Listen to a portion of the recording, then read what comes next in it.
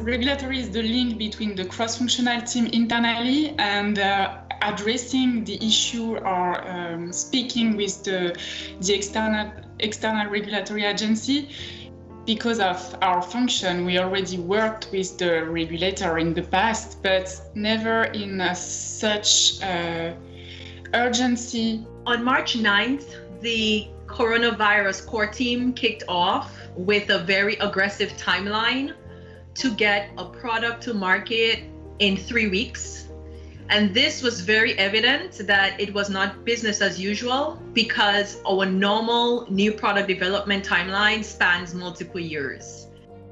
Regulatory interactions began very early with the FDA to understand the emergency use authorization that allowed manufacturers to get product on the market through the FDA assistance.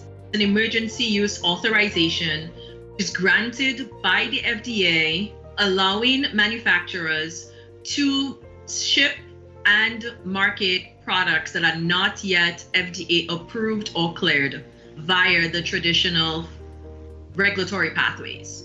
I think there was really an increase in terms of workload and activities, and it was a cross-functional effort to be able to put the package to be submitted to the authorities in a quick and be very proactive and responsive to find a solution to the problem. There was no true end of business day. We were on calls with the FDA 9 p.m. at night, Saturday nights. It was 24-hour work really with the team here as well as with the FDA. We were in the scenario where guidance documents and requirements, as well as templates, they were changing while we were writing.